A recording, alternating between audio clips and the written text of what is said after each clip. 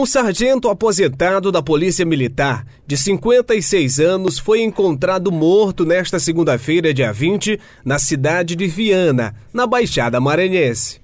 Segundo as primeiras informações, o corpo já estava em decomposição e a vítima morava sozinha. O policial foi identificado como Carlos Augusto Nunes Machado, sargento aposentado. A Força Tática de Viana foi informada que a população tinha encontrado um cadáver dentro de uma casa, em estado avançado de decomposição. Após isso, a polícia realizou uma perícia, onde não foram encontrados indícios que levasse à causa da morte. Carlos Augusto morava sozinho em uma residência que fica localizada próximo de seus familiares no centro de Viana. Ainda segundo informações, como ele tinha costume de viajar para São Luís sem informar, a família só sentiu sua ausência há alguns dias. O corpo do sargento foi sepultado nesta terça-feira, dia 21, no município de Viana. Pelas redes sociais, o comandante-geral de Polícia Militar do Maranhão, Coronel Paulo Fernando Moura,